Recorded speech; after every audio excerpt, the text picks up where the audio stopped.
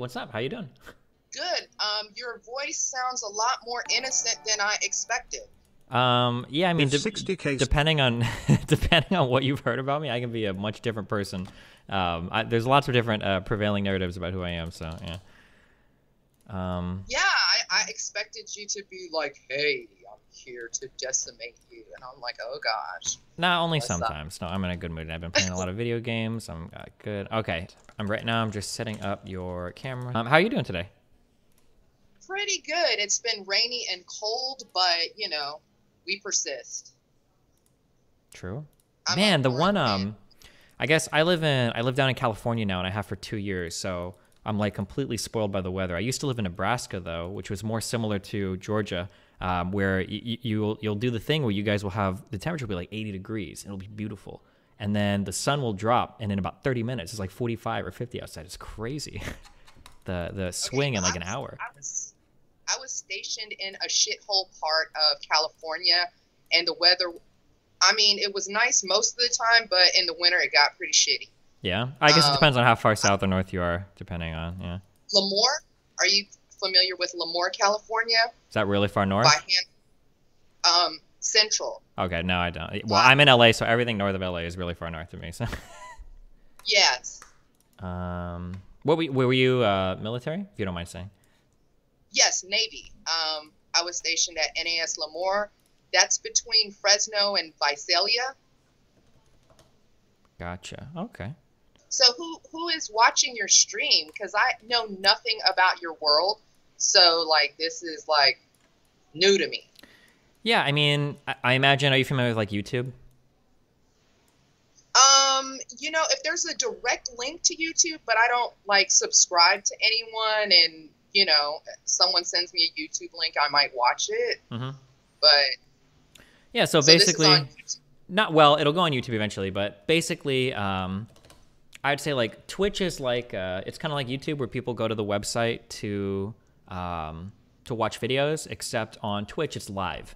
So that's basically what it is.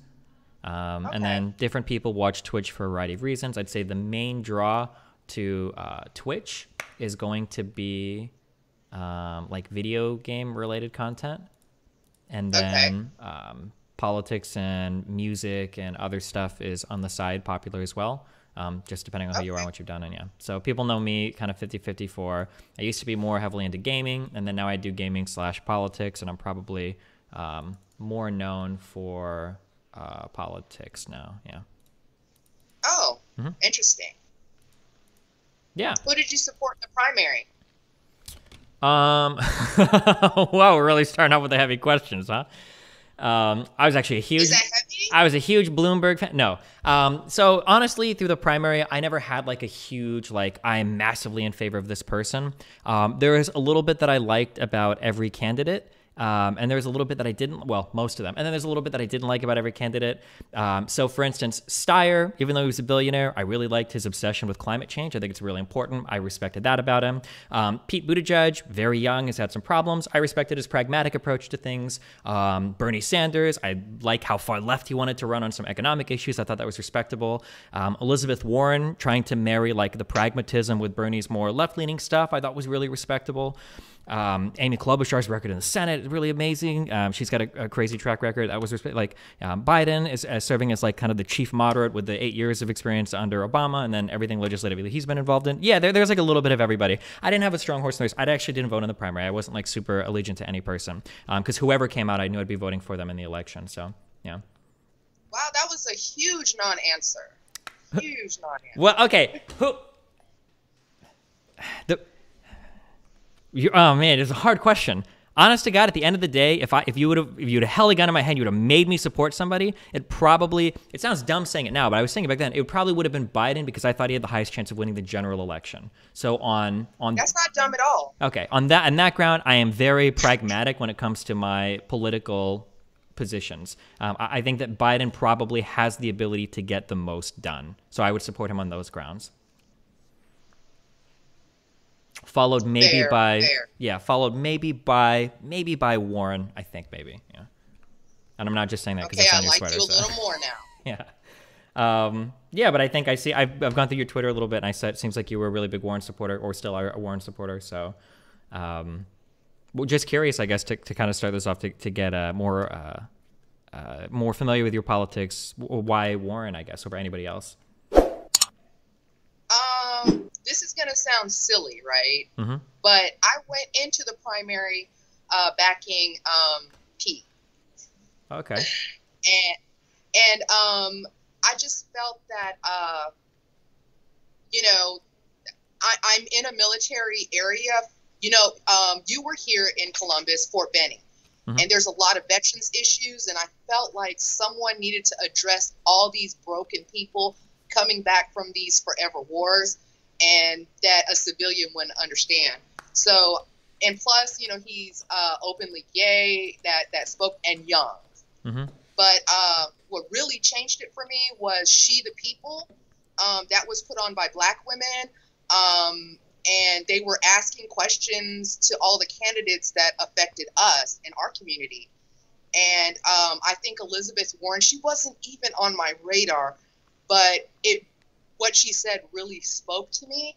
And she seemed to have an understanding about systemic inequalities, especially racial ones. Mm-hmm. And I've never heard a white candidate be so candid and blunt about it. So, like, my heart just went with her. I cried when I heard her speak. And I think I joined a whole bunch of, before this, right? Everyone keeps thinking I'm some expert or really experienced. But before Elizabeth Warren, I had never volunteered. Mm-hmm.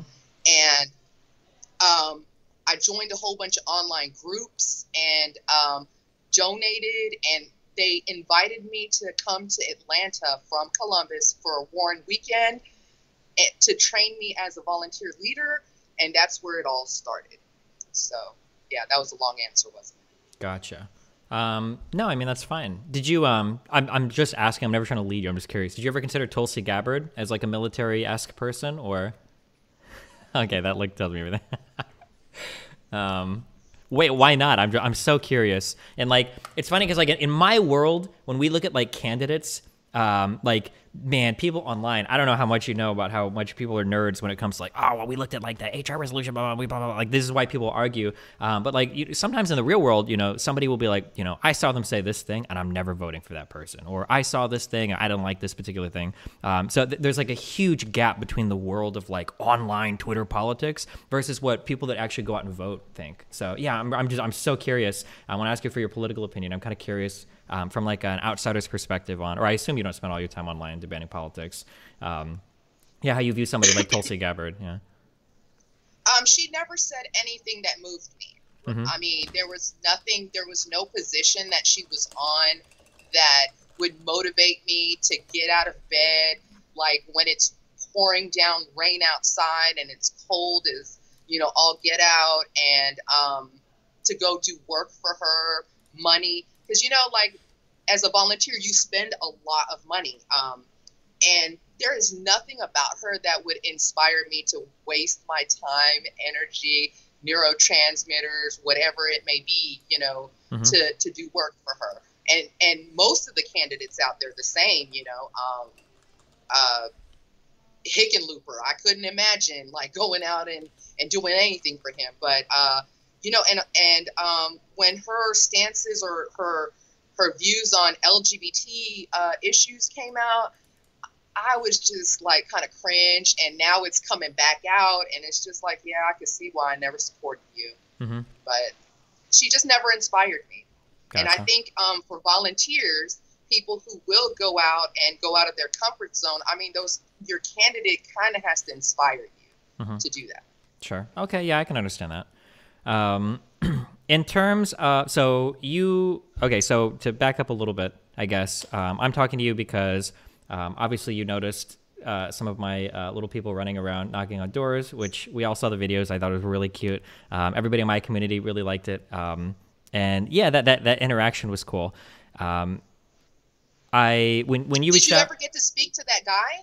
yeah, he was one of the, he came back. We all, at the end of the day, well, we had two shifts. We did, I think it was like an 11 to 3 and then like a 3:30 to 5 or something. And we met back up in the middle of the day and at the end, and we were all kind of talking and everything. Yeah. What do you think about? I have so many like general questions about canvassing, and you can always like chime in if you have a question or some input on something. I mentioned a few of these in my email. I've heard a lot of mixed things on how people feel about out-of-state support for candidates. So whether that's out-of-state money supporting a candidate, or whether that's people like driving in or busing in from out-of-state to do campaigning for people. What do you feel like? What's your personal opinion on that? And then what do you feel like the general opinions are of people in a state about stuff like that? Okay, so the loudest voices are generally online armchair, political quarterbacks who try to take a soundbite and say, "See, Stacey Abrams said for you to stay the F out of Georgia," and that's not what organizations are saying. They're saying don't be rogue and come in an orderly manner, because you don't want like 10 different groups and like with the 503Cs, they can't coordinate with the Democratic Party, so they're going to be doing a thing, and the Democratic Party is going to be doing something. We just don't want chaos here. Mm-hmm. So it's like, go with an established group and, follow their lead. And I've had to fight on Twitter because everyone's like, well, Stephen's group went in there, all willing. I'm like, no, they didn't. They had connections with a group on the ground who's part of the coordinated campaign. What you're saying is false. Mm-hmm. So as long as you come in and follow the lead of organizations that are already here, it's not a problem. We love it. Door knocking is the gold standard of volunteering. It's the gold standard, like better than text banking, better than phone banking, better than sending postcards. So if people, there are like specific groups or parts of the Democratic Party that cater to people coming in from out of state to knock doors. So, for everyone who thinks that, no, you need to stay out of Georgia and whatever, as long as you're doing it in an orderly manner with, working with people on the ground, established groups, it's so very welcome. Mm-hmm. And I think it's amazing. I saw your guy out there and I'm like, oh, I didn't know who he was. I thought there's a 50-50 chance he's canvassing for Purdue and Leffler. Yeah. So I was like, hey, who are you canvassing for? And I was just so glad that people from outside are coming in to do this. It's awesome. Mm-hmm. Okay, cool. On that kind of note of like the gold standard for what people can do with their time, if there was somebody hypothetical, so if somebody like me exists and they want to try to like aim productive resources at a particular electorate or a particular area to try to like push a certain candidate, like what do you think are some like effective ways to do that, or like what are the best places to send those types of resources? I think like if you are able to mobilize, like right now in this time, the Senate seats are the most important, right? Mm-hmm. But like if you have people nationwide that are following your lead, like tell them that the local level is where it's at. Like everyone's talking about defund the police, and like AOC is not going to get it done. Ilhan or anyone else is not going to get it done. Your mayor and city council is going to get it done. So like look into your own backyard and you might even have smart guys that could run for city council, run for something. Mm-hmm. Everyone's always looking to do these big national things when all politics is local, and people don't realize that. And, it took me working from Warren to down ballot candidates to finally saying, hey, if I want police reform, I've got to put pressure on my city council and my mayor, because AOC is not going to affect what's going on in Columbus, Georgia. And that's where the big things can happen immediately and effectively, like change your life. And it's not glamorous. It's not fun. But how many people do you know who sits on their city council? And they're the ones making budget decisions for the city you live in. So like that, no one's doing that, mm-hmm. And I'm guessing you're very influential and you can have your people, are what are they called? The GGs. We don't have like an official name. We get called a lot of things. Okay, so. but Yeah. like your folks could Mhm. be like occupying, like local levels of government. There's so many seats that go uncontested, like by Republicans, that like it's amazing how much people can transform things on a local level, and it cascades to state level. And you could see this state has Medicare for all, and it's good, but people want instantaneous national policy changes, and generally that doesn't happen in politics. Yeah, this is something that has taken me an unfortunate amount of time to learn. I didn't really realize, I guess, especially doing like online political commentary, like all of the sexy stuff is happening at the national level, like the Senate and the House, and this is what Congress is going to do. And this is what everybody is so fixated on. And our turnouts for these elections sometimes can even get pretty high, 60, 70%, 80% in some counties for this election. And when we talk about things like police reform, I mean, the police budgets, I think like 60 to 70% of the police budgets come from the state. Or actually, it might even be more local than that. It might even be more local than the state, like municipal level stuff. This isn't all federally funded. And the federal government can't really do that much for like the individual policies. Yeah, this stuff is set at the level of like the mayor, right? And the mayor is the one choosing the chief of police. Right. So when I see that like we get all these hype, or all this hype is around here for these national level elections, and well, your chief of police comes from the mayor, and 20% of people will turn out to vote for that. And you better believe that 20% of people are not a cross-sectional representation of society. It's a very particular segment of society that's voting on it. Yeah, getting people kind of like more woke on those local elections is so difficult to do. And then it's doubly frustrating because all of these people will run around saying things like, oh, we're not going to vote. We're not going to waste our time voting. Voting doesn't work. And it's like, I mean, you haven't tried it yet. Like, if you had 80% turnout for a local election, like politicians, regardless of what you think about a politician at the end of the day, whether they're evil, corrupt, whatever, all they want to do at the end of the day is get reelected. And if you're not voting, they're not going to cater to you. Yeah. And also, like I said, like if you're talking about national level stuff, I mean, all they're going to do is like, fine, we the feds won't give you tanks to your police department. That's the level of change that federal defund can do, right? Like, less military grade stuff goes to local police offices. But if you're talking about, excuse me, school boards and infrastructure within your city, that is like local level issues. And, it's not sexy. It's not. And like I said, a lot of these seats are like, the Republicans knew the value of doing this. Yeah. And we're playing catch up from decades of Republicans seating all these county and city level, offices and knowing the value of it. And to us, leftists, progressives, whatever, we still don't see the value of, hey, we need, if there's a garbage collector election, we need to elect the Democratic garbage collector, dog catcher, school board, everything. We need to vote on everything and let us run our people. And this will go to your people, like donating over $4,000 to my local Dems. Thank you very much, everyone. That was amazing. That's like almost half of what we have in the bank. And we go out and we try to find people to run for these uncontested offices, like on a county level. And we're the last people to get seated. The DNC, they might give some to the state Democratic Party.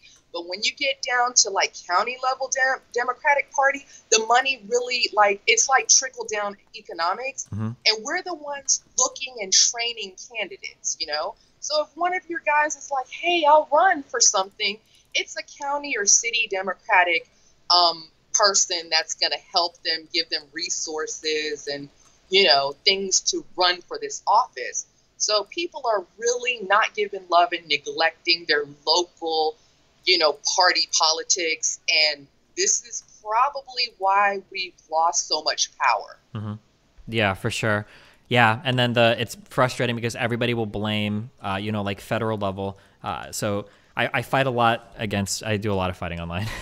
So like common talking points will be things like, oh, well, you know, we had Obama for 8 years and he didn't fix anything. And it's like, well, the president can only do so much, you know, especially with a gridlock Congress. And even with the Congress is working, like, a president can only enact so much change. Like you're not going to see everything change. He's not a king. Yeah, exactly. Yeah, so it's been very difficult fighting against that wave of not disenfranchisement, but where people just feel like demotivated about the electoral process because all everybody focuses on is the federal level stuff. That's been like a really frustrating process, I guess, to talk to people about. Although thankfully now the Republicans are starting to experience it on their side because a lot of the Trump fans are telling the rest of the Republicans, the election's rigged, don't vote, this is, you know, horrible. And it's like, oh, cool. I guess that helps us. So, yeah. I don't believe that because we do get complacent sometimes as Democrats. And then, like, look what happened with Trump. I mean, everyone said Hillary had it in the bag. Yeah. And, you know, the Republicans showed up and voted for Trump. Everyone was saying how we were going to win by, you know, huge, you know, margins. But the Republicans did show up and vote for Trump in bigger numbers this election than 2016. So I would never, ever get complacent. Yeah, like, of course. You know, you don't want to count on them not showing up. Yeah. Right. They're saying that, you know, the Republicans aren't going to show up for the runoff. I wouldn't put that in the bank. Sure. Yeah, of course. Yeah, it's still everything is. Even right now in Georgia, I think both Warnock and Ossoff are polling pretty solidly ahead. But yeah, I mean, as we saw in this last election, nothing really played out exactly as we hoped it would. So yeah, you have to fight till the end on these things, of course. Can I ask you a question? You can ask me whatever you want. Question. Yeah, no, go for it. What's the feedback that your canvassers got from canvassing? Because I'm going to be honest, the people you recruited are not the typical demographic of people who canvass. So I wonder what their reception and feedback from the doors they got. Honestly, I think most of the reception was really positive. In talking to most people, most people had one story of a person that was like, I don't want to tell you my vote. And then some people had, you know, stories of like people clearly not wanting to come to the door or ignoring you because they think you're a salesman or, you know, whatever. But I think everybody had at least one or two stories of like, oh, you know, this person saw me come to the door and they were a little bit teary. You know, they talked about how they voted in every election. They're definitely going to be there. And I knocked doors both days as well because I wanted experience doing it. And that seemed to align with my experience as well. I was pretty surprised because personally, I don't know if it's a millennial thing and I just don't interact with people. You know, if somebody knocks on my door, if I don't know who it is, I'm ignoring you. And I just thought it was really cool that like I knocked on a lot of doors and people were like genuinely excited. Like, yeah, I'm voting for Warnock. I'm voting for Ossoff. Of course, I'm going to be out there. I've already voted. You know, I'm going on early voting day. And you know, I'm going to be down there. And most people seem to be like pretty receptive to, you know, if they actually open the door, they're pretty receptive to voting and saying if they voted and all of that. So yeah, I'm glad.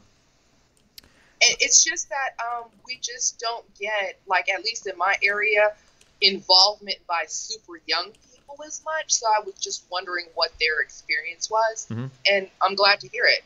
Oh, I noticed that is true actually because we make two big asks when we canvass. So one is if people would like to have a sign in their yard for free that shows their support for her. We were working with Ossoff's group, so it was for Ossoff, especially because he's the one that needs a little bit more help right now.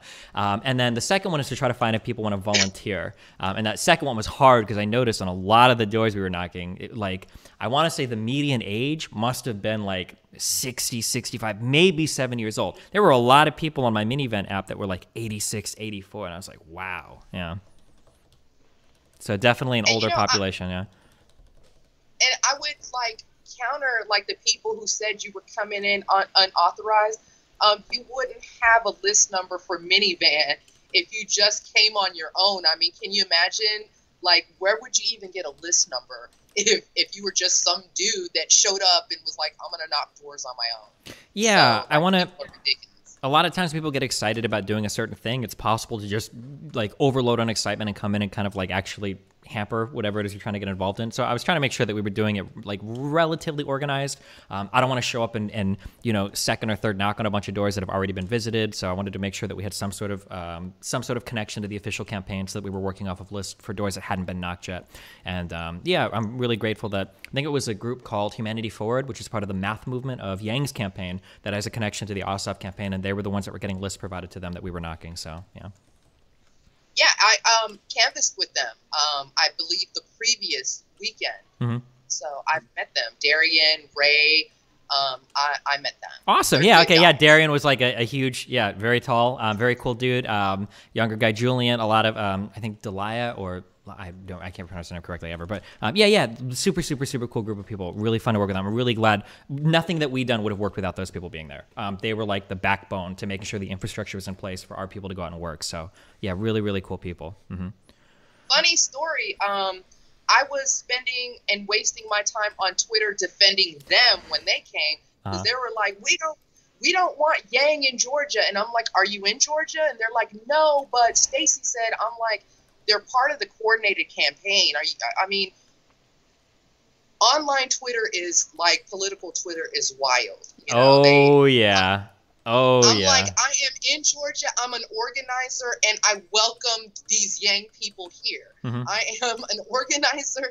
I welcome the Destiny people here. I mean, and you are somewhere else, and you don't do anything, but you know, you're really loud on Twitter. You're real loud.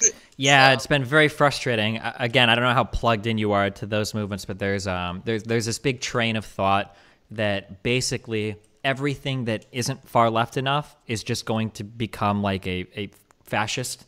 And so the idea is that if you settle for somebody like Ossoff, or if you settle for somebody like Warnock, like these aren't guys that are coming out with Bernie's Medicare for All plans and everything. Like these guys are basically fascists, so we're not going to support them. It's better to just lose the Congress, and then we'll come back in 4 years when people realize the mistakes they've made, and we nominate all Bernie Sanders candidates.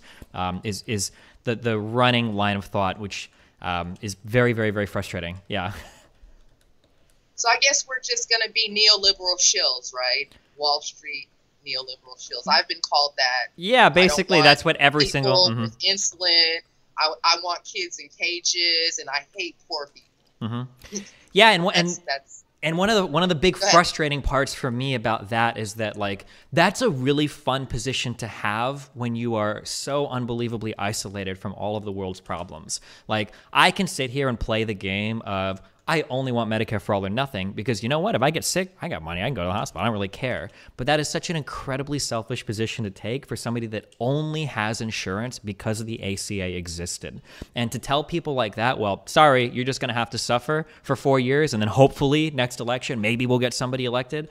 It's such an incredibly frustrating position to deal with when there are so many like very middle class, very white, very suburban people on Twitter that have their ideologically pure thing and nothing else matters beyond that. It's such an incredibly frustrating position to deal with, especially when you're looking at a place like Georgia. No offense, but you know, Georgia is not the most progressive place around, you know? And the fact that we're even having the conversation right now of possibly winning 2 Senate seats in Georgia, that's amazing. That's probably not going to happen with 2 people that are like coming out of favor of the Green New Deal. You know, it's probably not going to work that way. Yeah. And I mean, you know, I'm pretty sure I can share this, but during the primary, I kind of, you know, was backing Ossoff because he almost won his congressional seat in that, when he ran for Congress, as a representative. And, he's kind of cute. So I was like, I'm backing Ossoff. And, I met him when he came to Columbus, and I was like, so do you support Medicare for all? And he was basically like, well, no, you know, if it came across my desk, I would veto it. And, you know, it won't work. I mean, no country in the world has it. Even the UK doesn't have it. And, you know, no. And he was like, basically like, go talk to Ted Terry. He believes in that. And so like during the primary, I shifted my support from Ossoff to Sarah Riggs Amico, because she was like, I want whatever works for Georgians. Yeah. But, you know, now looking back, it's Ossoff's position that was more popular here in Georgia. So there's no way we're pushing Medicare for all when we didn't even get Medicaid expansion. Yeah. You Yeah, know? which a lot of states voted it's down. not realistic. Yeah. So, But I think yeah. some people, it's frustrating because a lot of people are all or nothing on everything. Like there is no incrementalism when most historically, like a lot of US stuff has happened in incredibly incremental steps. Like it's very rare that like one thing happens and now everybody completely comes around. Like it doesn't usually work that way. And there are a lot of people that are helped by the incremental steps along the way. Like the only reason right now, whether people want to admit it or not, the only reason right now why we're even talking about Medicare for all is because Obama got the ACA passed. Now the ACA has a ton of problems. I am never going to come out and say the ACA is a great thing. It was so good. Like ton of problems, obviously. Healthcare is still really expensive. But because the ACA passed, now we can even have the conversation about Medicare for all, you know? And if the next step happens to be a public option or even like expanded, Medicare or expanded Medicaid, like I think that's okay. That's fine, you know? Yeah. And I mean, like you can't, like the theme over and over when I canvass in the primaries, and I knocked a shit ton of doors. There's a term that the Warren campaign came up for me, which is Knockstar, because I knocked more doors nationally for Elizabeth Warren than anyone else. Okay. So, like, I talked to a lot of voters, and I mean, to them, and especially Black voters, because I tend to stay in Black areas because there's the like kind of cultural. We get each other. Like, if I go to white neighborhoods, I have to, like, combat, why is there a Black person in our neighborhood? And, sometimes it's not just, it's just not productive. So talking to Black voters, they think that Medicare for all sounds great, but to them it's pie in the sky stuff. Like, they are more pragmatic, like, well, what has passed and who has passed this legislation? And so they thought Elizabeth Warren and Bernie's plans sounded great on paper, but they were like, we're going to go with Biden because, like, he was with Obama when they passed Obamacare. And so, like, it's a hard sell when it doesn't exist yet and it's not working. So, like, once again, if these like D+30 areas can get Medicare for all for their area and can show the rest of us how it's great, then non-progressive, like you said, areas like Georgia might be like, well, I kind of want what the Bronx has. But Georgia is not going to be leading the charge on these things. Yeah, this has also been something, man, dude, when you talk about politics online, the only level you look at is national. And I've been totally guilty of this for a long time. It's only in the past, like, year and a half have I actually started to understand that, like, really in the United States, no issue is national. All of it comes down to a state by state, and sometimes even more granular of a level. And something that has been frustrating me so much is that there will be so much criticism.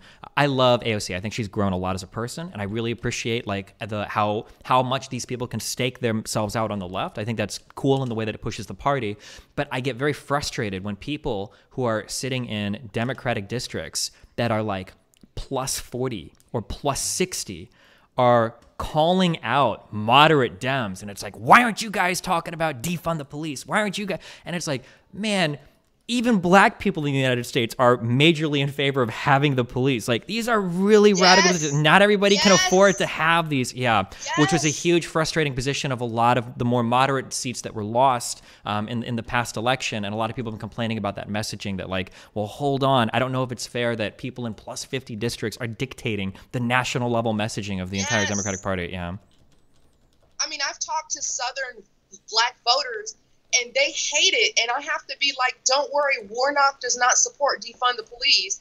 It's like, they're getting brutalized by the police. But at the same time, when gun violence happens in, the hood, they want someone to be able to call. And, defund kind of sounds like we're getting rid of the police, and nobody's really trying to hear that right now. And it's incumbent to these abolitionist groups or whatever to come and educate people, because as you know, as boots on the ground knocking doors, we don't have time to sit there and have a 20-minute conversation about what defund the police really looks like. I mean, and it And shouldn't be. your slogan sucks. And this even happens on the funniest thing that will happen online. Okay, let me break down like what a thread will look like. Okay, so somebody will come in and somebody will say, defund the police is a really important slogan in the US. And someone will come in and they'll say, defund the police sucks as a slogan. You don't even know what it means. You guys have no definition for it. And someone will respond like, well, actually, no, we do know what defund the police means. Defund the police means that we want to reallocate resources to other departments. But then 10 people respond, well, hold on, no, I believe in defunding the police, but I means I think we need to remove all funding from the police. Or someone will come and be like, well, hold on, I think we should defund the police, but I mean we should just need to cut the budget completely, even if we don't really. And people argue amongst themselves for what defund the police means. It's like, oh my God. And Republicans, of course, are going to run it with the most extreme definition of this. Yeah, and it's, oh my God. And most people that are even supporting defund the police, it doesn't even make sense. In a lot of the ways, because in some ways you want to increase, like for instance, for people that are talking about we need body cams and we need more training for police officers, okay, well that's going to take more money, like that's not going to be a defund the police situation. It's a very, very frustrating slogan. And then on top of that, with all the images of the protests and everything, and it's such a great line for the Republicans to fearmonger on. It was very, very, very frustrating to deal with for a lot of the more moderate seats that we lost in this election. Yeah. And it makes me like be on the team of people like Joe Manchin. And I don't really care about a Joe Manchin, but when he's like, shut the fuck up and stay out of my state, I'm kind of like, yeah, I feel that. Yeah, it's frustrating. From your perspective, so I live online completely. It's where my whole existence is. How much do you think the online political narratives like bleed over into like real life people? Like, are people like as a 60-year-old person that lives in Columbus aware of the online discourse? Do they know what people are talking about there, or what? Yeah, how does that? No, not at all. Like the things that concern people online generally is like online circle jerking. Like even people like my dad who watches like at least 3 or 4 MSNBC shows don't care about a lot of things that, are strictly online. And, I like to look at it because, I use Twitter a lot for organizing, fundraising, and seeing, what people are talking about and other organizers are doing. So I see it going on and I'm like, nobody at the doors or nobody on the phones or texts care about this at all. Like, this is just pie in the sky. We have the time and energy to ponder the lofty premise, so here we are. They don't realize that most people, they go to work, take care of their kids, mow their lawn, and, watch some TV shows and go to bed and do it all over again the next day. They're not that involved or want to even think about it. It's not a thing that they want to be a part of. Yeah. And, people outside that bubble don't realize that. Yeah, for sure. Do you remember Elizabeth Warren had all these plans and her online fans would be like, yes, a new plan dropped. Organizers are like, oh my God, this is another plan I have to memorize. But none of the voters cared about any of the plans. Yeah. They were like, so there's a huge disconnect. And I'm sure you at the doors, you didn't get complicated questions about legislation or someone's policy position. Never. You're never discussing policy with a voter. Yeah. Because people generally have like, or if there is a policy, it'll be like one broad thing. Like, I need like coronavirus relief or I want healthcare. It's not going to be like, how much money was promised to HBCUs in the part of the platinum plan, but like it's very rarely will it ever get that nuance with anybody. Even if the issues do like individually affect them, it seems like people are way broader than that. Yeah. But when you spend like all of your time online, it's generally like hardcore into these like policy debates that like average voters just don't really care about. Yeah. Right. And this is what I guess intimidates people from volunteering. They think they need to be policy experts. And it's like, no, you're asking basic questions. Like even in the primary, it's like, who are you supporting? What issues are important to you? General stuff. No one ever asks, well, what is, your candidate's position on Green New Deal and how will they, fund these new green jobs when coal is taken away? Nobody asks that. Yeah. For sure. So, people don't realize that all you have to do to volunteer is just have a good attitude and be enthusiastic. And you could be like, you know what? And the campaigns encourage this. You could go to their website and do this. I'm just a volunteer and I don't know the specifics. That's an acceptable answer. So for people that are looking to, I guess, become more involved, you said that this is your, like, these last few years, I guess, have been your first time being involved with, like, on the ground stuff?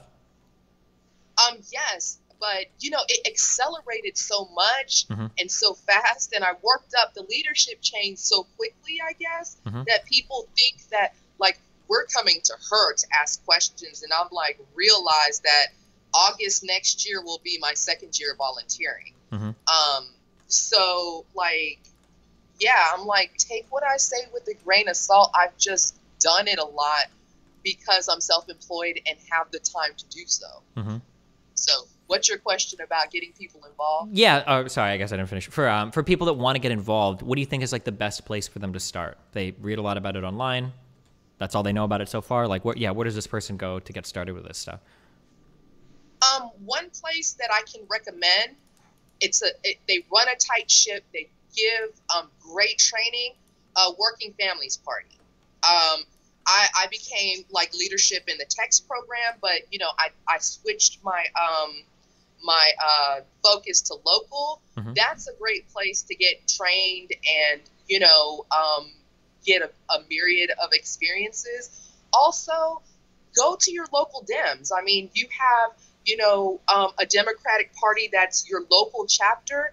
Go to them, help them out, see what they're up to. You know, just like the Muskogee County Dems here. We would love to see new people. And there's just a lot you can do, from volunteering to running for something, you know. And it's always the first step is always the scariest. But, like, trust and believe, we want you. We want your energy. Please come say hi to the local Dems or Working Families parties. Or if you find a candidate that resonates with you, you can go to their website, and they always have a volunteer now button where you could get involved. And it's a relatively easy process because of COVID, and a lot of things went virtual for, like, the first several months. So, you know, things have gotten really easy to kind of get in, you know, or, like, tag me on Twitter and I'll help you. Something that I'm really curious about, for when it comes to canvassing, have you ever done the type of canvassing where you're canvassing on, like, enemy doors, where you go to, like, Republican houses and try to, like, talk to anybody? Or is it generally just turning out, like, Democratic ones? I'm really curious on that. So, like, organizers tend to not want to throw you to the wolves, right? So, like, the voting databases we have, we try to pick Democrats. However, if someone who's Republican voted for a Democrat before, or wanted to play around in the primaries and try to vote for the weaker candidate in the primaries or something, they end up in our universe. Or if they were curious about a candidate, you know how, like, with Warren, it was 24477. You could type fight to 24477. They might have done something like that to opt themselves in. Sure. So we do get GOP doors at times. And you tread carefully. Yeah, for sure. Because you're there representing someone else. So while they're spewing whatever it is that they're spewing, and a lot of times it's I hate Mexicans, and they're taking all of our jobs and ruining our culture or whatever. Now, I mean, as a Black person, I know that racism doesn't work where they hate Mexicans but love Black people. So I'm thinking, okay, I need to, like, find a safe way to disengage and leave. So I'm like, yeah, I can see where you're coming from.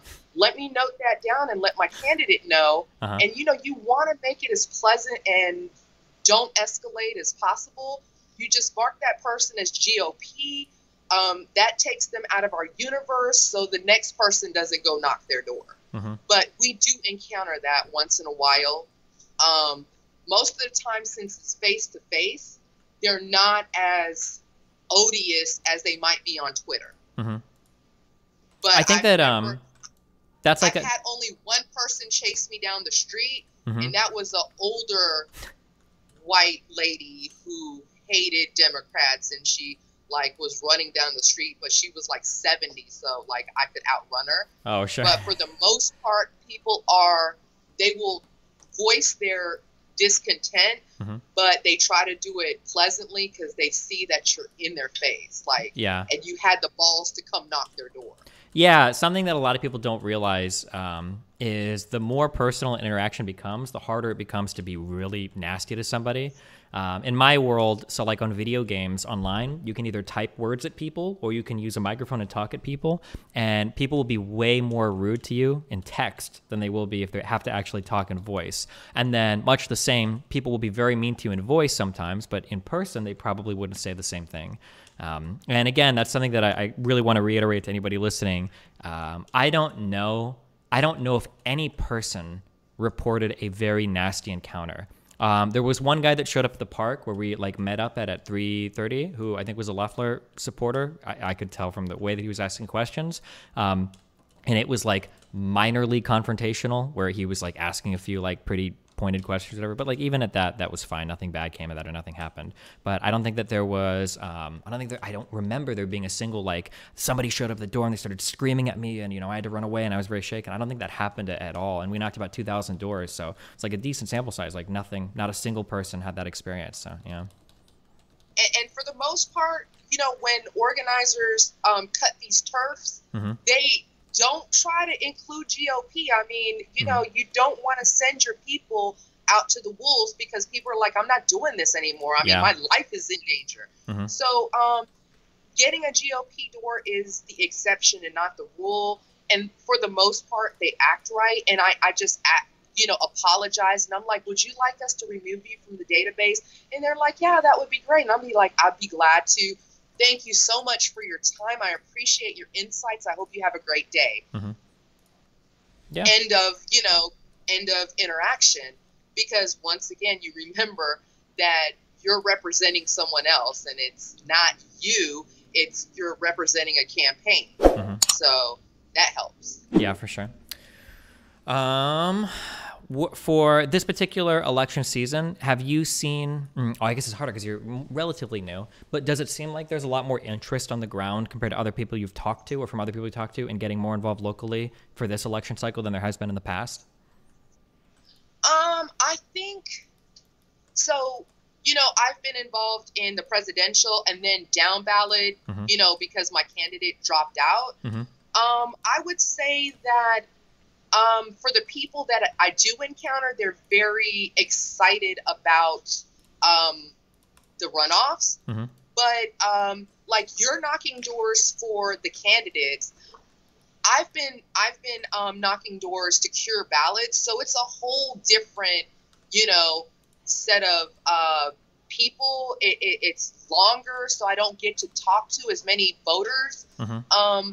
I'm trying to fix people's registrations. So I don't think I have a good of a pulse as like someone who's knocking for the candidates. Sure. Because I'm doing voter protection side now instead of, GOTV.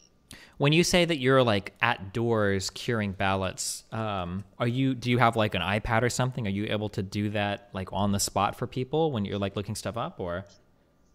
Hold on, let me pause real quick to yell at my dogs. Yeah, no problem. Sure thing.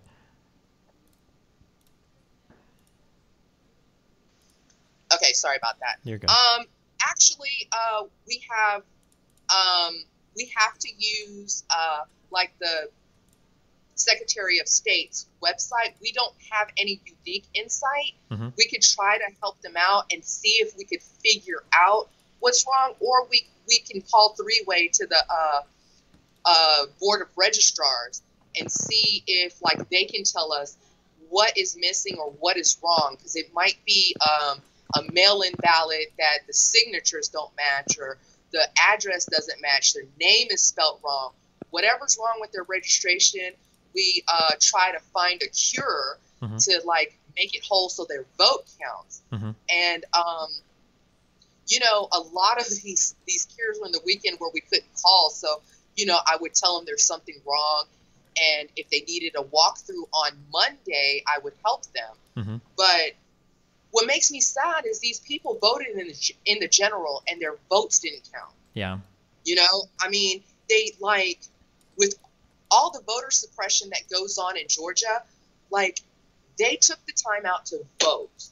And like, for it to not count, like, I really want to help them make it count in the runoff. Yeah. And I think your political guy was saying that he was going to see if, you know, any of your people wanted to get trained up and cure votes, you know, cure ballots, because that's a pretty important thing. And I'm like, yay, because I think I'm the only one in the county doing this right now.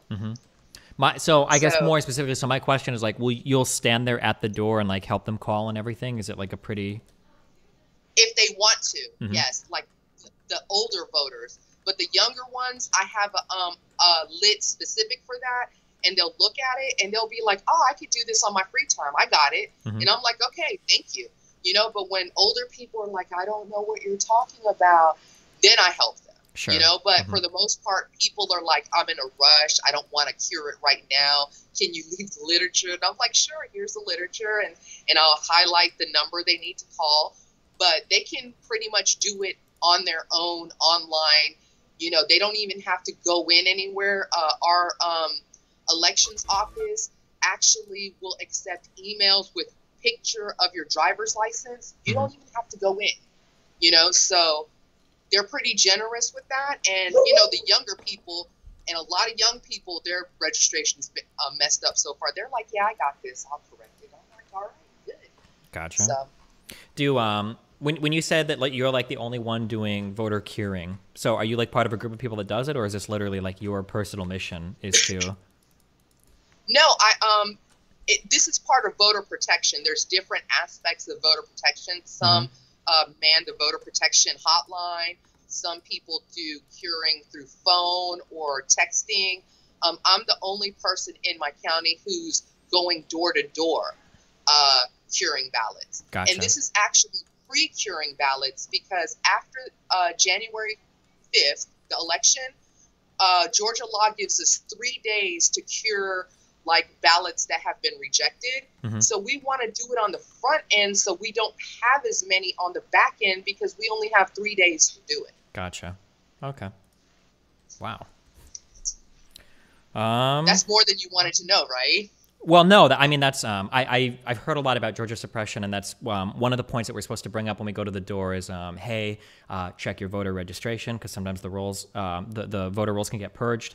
And then also you want to make sure that your ballots haven't been thrown out because the signatures don't match, because I think that's supposed to be a really big thing in Georgia for how a lot of votes will get tossed. It's because people look at the signatures and be like, these, and then they just toss a ballot out of it. So, yeah. So, like the voter, sorry, my dog lowered my seat. You're fine. So the purge was not really accurate. There was that like lady who got on there saying all these votes on TikTok, right? And that created a lot of extra work for organizers, because that's not really accurate. Yeah. A lot of the input for MVP, which is my voter page, it's behind. It just hasn't been inputted. So if these people did call their BOR, they would find that, yes, they have a valid registration. It just hasn't been updated in the database because it took low priority with the recounts and this and that. Like, they're behind. So the only, so we talk amongst the voter protection people. The only way that it's an issue is if they were, showing up in MVP for the general, and all of a sudden they don't see themselves. And most people didn't check. So all of a sudden they're going there and they don't see themselves. They don't realize that they were never inputted in that portion of it. But if they called their, elections office, they'd be like, yeah, you're here. Gotcha. So it's human error, but not like some malicious purge that happened. Gotcha. And that was very dangerous, because now all these people are like, panicking, and we have to go to our communities and like explain and calm things down. So there wasn't a purge. This purge happened in like 2019 or before. Like there has been no recent purge. They're just behind. Gotcha. Okay. So interesting. Okay, gotcha. But you know, I mean, that lady's TikTok video did a lot of damage. For sure. It's because people are thinking they're purged. Yeah. So. I'm trying to think if I have any other questions, or if you have any other input or questions, or. I do have a question. Yeah, go for it. So, how is it that the party mechanism hasn't been able to mobilize the demographic that you mobilized, but you were able to do it? I mean, what did you say or do or whatever to get them convinced that, hey, I should go out and knock doors? Because that is a hard ask. Yeah, it is. Honestly, a lot of it just comes down to, I think there's two things at work. Is that one, my content is very political. It's one of the biggest reasons why I'm known on the internet is for political related content. And then two is because it's in a way, this might sound a little bad, but it's kind of like a quasi little celebrity meet and greet. So you have the opportunity to see me and get a picture or whatever and like work with me and like interact with me in real life. And I think those two things kind of coming together are probably the reasons why I can make that ask. So something similarly, like I'm willing to bet, I don't know this. I would bet this. If somebody like AOC, for instance, were to go down to a state and say like, hey, I'm going to be part of this group and we're going to knock on doors. If you want to come volunteer with us, do it. Like that person could get a lot of people to show up because they want to see AOC, and then they'll get involved in the process. And then from that interaction, some number of people will stick with it, you know, hope forever, for years or whatever after that, after they pick it up. So, yeah. So how did you make the ask? Am I being too intrusive? No, there's so much information about me online. You could never be too intrusive, trust me. So basically what happened, okay, I'll try to keep this as brief as possible. So I do a lot of online politics over the past 4 to 5 years. I would say that my job is generally, I would classify it as political hobbyism. Like it's kind of a game, it's kind of fun for me. I make money doing it, and that's, to the extent, that's all the political power that I really wield. I mean, I feel passionately about the issues, but at the end of the day, I don't really have any political power. Maybe people vote because of things that I say, but you know, that's it. I'm like a pundit basically online. And when I watched all the votes roll in for this most recent election, it was really cool how people were so bought in to all the different votes tallying in the counties, especially as the mail-in ballots started to come in. And you started to see all of these people point to like, oh my God, I was in Fulton County in Georgia, and when I saw that county start to flip, like I felt like that was like partly me, or I forget the name of the county from Michigan, but when those votes started to roll in, like people felt like really motivated in that. And I thought it'd be really cool to have some sort of like impact, even if it was really small, but a small but measurable impact. Oh, Wayne County, yeah. Having a small but measurable impact in some of these areas. And, I scream about politics online all day and I do all of this. I think it'd be cool to see how many people I could get to show up to actually do some real political work and not just screaming into the void on Twitter or on YouTube or whatever. So I arranged a little meetup in Georgia to see how many fans would show up, to see if they were interested in it. And when I did it, I got 150 people that showed up to kind of like talk about it the first day. And then past that, I've just tried to capture that momentum and get it a little bit more organized so we can go out and do like real work, so like door knocking and stuff. So yeah, that's basically been the story of how we've been involved there. And then the goal would be long term is that if I feel like it's something that I could put some effort into and get good results out of, so like if I could show up in any state and reliably get like 50 to 80 people willing to show up every weekend to knock on doors, I feel like I could have a measurable impact on local elections. So on my platform, I've interviewed a few people sometimes that are running for like a state house. Or for like a city council position or whatever. And there was this lady that I talked to in Florida. I think it was in the Tampa Bay. I think I don't remember which city it was exactly. I should remember this, but she decided to run on the last day. I think she registered because she wanted to challenge the incumbent for the state house seat, and she got really close. It was within 10 points, and she was a nobody. She man, I think she raised like $10,000 or whatever. It was like Jessica Harrington, yeah, very low money, but I thought that was like really cool. Like there's so much political power out there for grabs, but nobody ever goes after it. We just prefer to like scream at each other on Twitter instead. So if I could like find people like that I could throw my support behind, that would just be so cool. That if I could say that like, hey, in Wyoming and in Arizona and in like Maine, there were 3 state house seats, and I think that my community was measurably responsible for getting like an election result here, where these elections are decided by like, you know, like if in one weekend we knocked on 2,000 doors in Georgia, a lot of these state elections are decided by like 300 or 400 votes. You know, like that could literally, yeah. So that would be like the dream. That would be the coolest thing in the world, I think, to like translate like the screaming at people online on YouTube videos into like what are some real political impacts that we get off on the ground. That would be so cool to me, I think. So, are you going to mobilize your people to, you know, door knocking is hard, and if you're not local, you can't do it. But there's also phone banking, text banking, and your people are pretty good at fundraising. Yeah, I've thought about it. Right. So the goal is to, whenever I'm doing like a new venture, I usually start simple so I can see what works and what doesn't without compounding it too much. Because obviously you need a lot more infrastructure in place when we start to get into things like phone banking, and then fundraising gets a little bit weird. If I want to do it for political reasons, I have to be careful to make sure that I'm doing everything appropriately as far as taxes go. But yeah, I mean, like if the organizing on the ground thing works really well, and if that becomes like an effective thing, then having some sort of infrastructure in place for phone banking would be cool. At that point, I have to start to ask questions of like, does it really make sense for me to have this as part of my community, or should I be like latching onto another community and feeding them people at that point and working alongside them, or should I be more like an offshoot of some other group because they already have the infrastructure in place and I can just plug my people in? Yeah, those are questions down the road for sure. But I mean, you don't think it's a valuable thing because you have the community to maybe because the Democratic Party, like even on the state level, they have the Veterans Caucus, the Disabled Caucus, the This Caucus. There's so many. The Gamer Caucus, you wouldn't want to spearhead something like that? I mean, is there enough community there and people who relate to it? Because I don't know. I'm not part of that community. But do you think that there's a big enough population that would be active to warrant their own caucus or their own 503c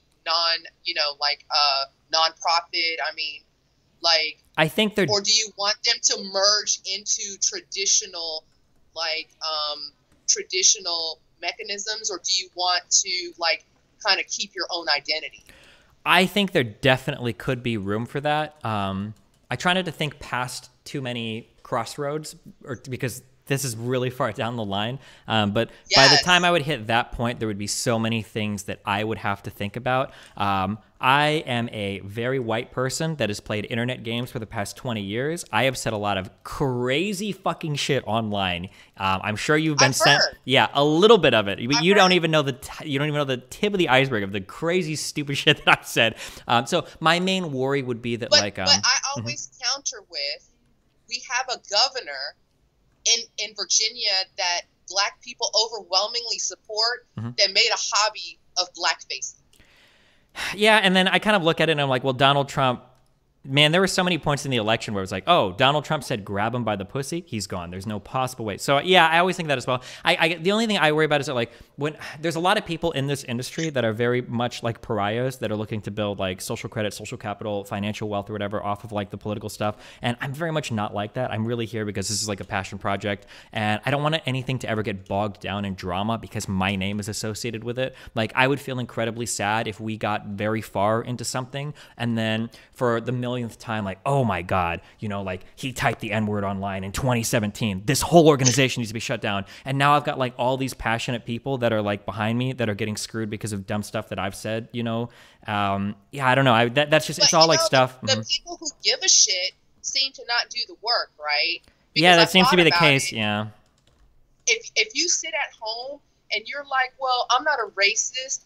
I only say nigger, you know, every 6 hours, and I limit myself to that. Yeah. I've got to weigh it against, okay, is he trying to legislate this, or, you know, is he actively trying to harm my community, or is he being stupid? And what net benefit does he have? I mean, if you've noticed, Black voters and the Black constituents, Black organizers, we're very pragmatic.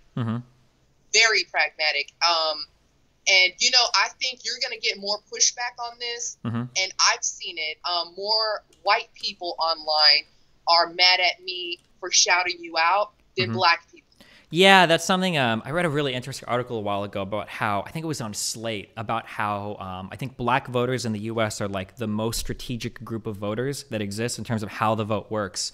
And a lot of the purity testing and everything seems to come from white people online when it comes to that stuff, for whatever reason. But yeah, I mean, I agree with you. It's so all your enemy is your the people who are going to give you the hardest time, probably white people. Yeah. Because black people are going to be like, well, he's deploying his people to get Warnock elected. Mm-hmm.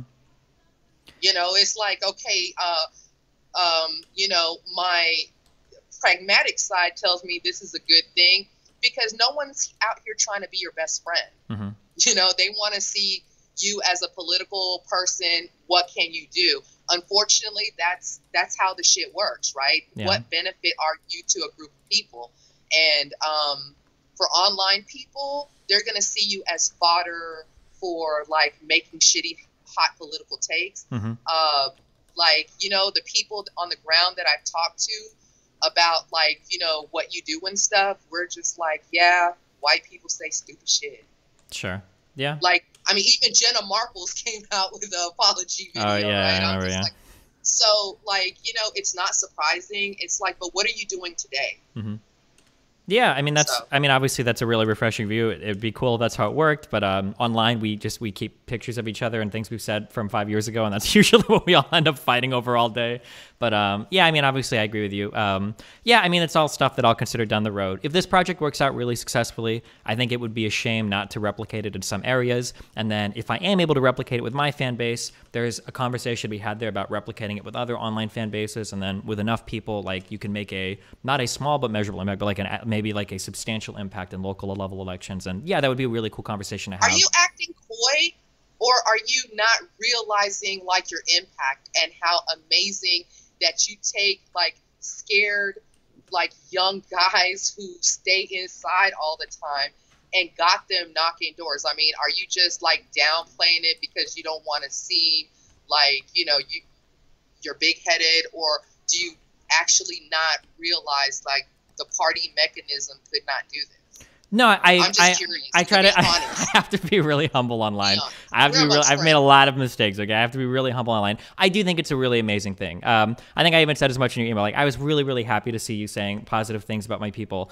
I don't know if you realize it's. I think you've gotten a taste of it. The online communities related to politics are some of the worst and most toxic and least effective communities that exist in the world. So a lot of what I've done the past year has been trying to get people more interested in real life politics, not like would Marx approve of this candidate or just this crazy stuff that people are talking about now.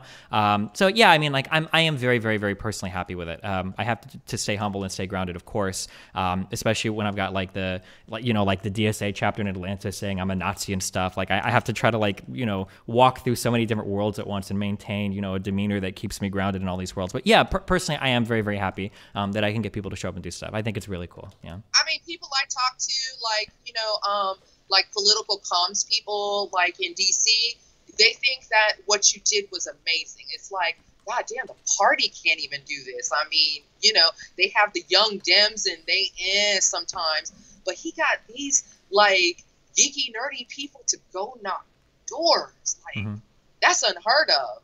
Like, I mean, some people are like, how come the party's not kissing his ass? And I get it. You've got a checkered past and people are afraid, but I'm just like, that is so valuable, to me. So yeah, awesome. You've got my like total like amazement and like, wow, like I wish I could mobilize young people like you did.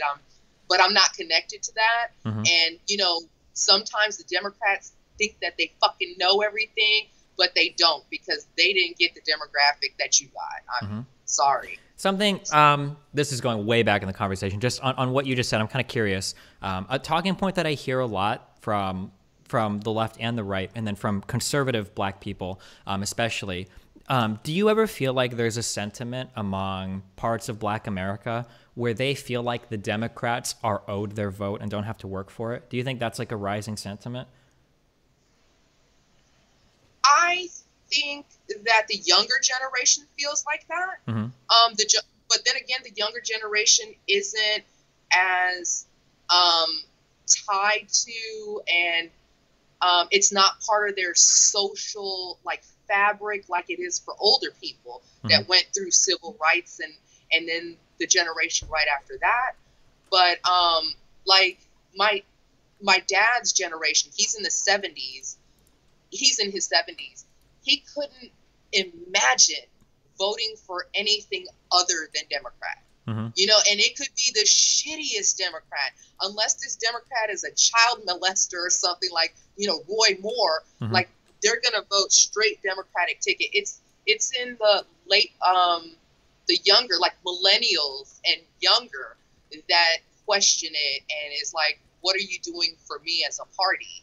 But older Black people, like, no, they swung for Joe because they're like, we're traditional, middle of the ground Democrats, and it's like unsaid in churches. It's not to be questioned with them, you know. Gotcha. So I think it's a new thing that's happening where they're like, well, I think I'm going to be a democratic socialist, or I'll be green.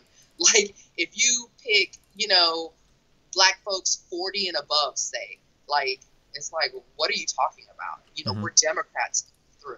So, like, you're probably dealing with younger Black people who are more amenable to, like, being communist or socialist or something other than a Democrat. Gotcha. Okay. Yeah, just curious about that. That's something that is obviously brought up a lot. All right. Man, I guess anything else? I guess I'm gonna meet Doug Saturday, so I look forward to that because he said there'd be beer and pizza. Okay, gotcha. Everyone comes for beer and pizza. All right, that is true. Yeah, that's one of our luring mechanisms. But awesome. Do you know how many of your people will be there and how many I would meet? I'm not sure yet. I'm trying.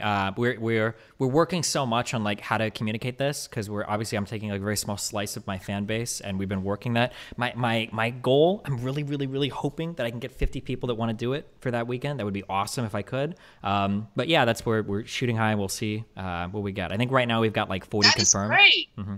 Yeah. I look forward to it. And when are you coming back to canvas? If they're canvassing, I'm canvassing. So I'll be there in 4 days or whatever. Yeah. Really? So, the beer of my choice is Weiner Stefaner. Will there be some, or will you just have Coors Light? Oh, no, we'll have anything you want as long as you're willing to pay for it, so. Hey, I'm not taking donations for this. This is coming out of my pocket, all right? Calm down. My canvassers don't get paid. I'm not buying you beer.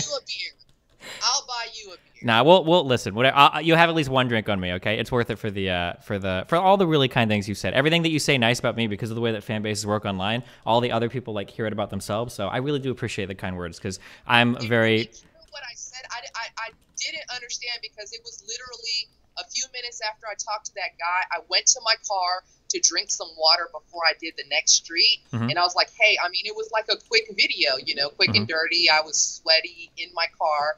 I mean, I just didn't think it was a big deal. Well, I greatly appreciate it, and I know my whole community greatly appreciates it. So thanks a lot. It's been an awesome conversation. Thank you. Yeah. I guess I look forward to seeing you on Saturday or Sunday, yeah? Likewise. Thanks. Cool. I'll talk to you later. Yep, see you later. Bye. Wait! Bye. Wait, can you hear me? Oh, shoot. I wanted her to shout out something if she wanted to. I should have asked. Oh, rip. Oh, also, hey, if you were inspired by this conversation, or if this kind of stuff is cool to you, I have a Discord for people to go out and canvas, the Destiny Canvassing Discord. If you are in Atlanta, I'm sorry, not Atlanta. If you're in Georgia, or if you can get to like Columbus, Georgia, we're doing this every weekend now. I've got a little canvassing form that you can fill out. And yeah, you should definitely join that Discord. Hold on. Invite people. I'm asking that like the only people that join this are people that actually want to come out and do it. Don't just come out or join the Discord because you want to meme or whatever. But Wait, how do I invite people to I don't even know how to make a broad invite link to a Discord server. Is it only Saturday and Sunday? Well, yeah, we're doing it every weekend, kind of, sort of. There's a, we've got like carpools and stuff as well. So if you're like living in Atlanta and you don't think you can get to Columbus because you can't drive there, we've got like people working on like carpooling. I think we're trying to stick to like 2 to a car so that people aren't like getting everybody sick and dying and shit. So yeah. Remember to hit that like and subscribe, and don't forget the notification bell so that my videos show up right in your feed.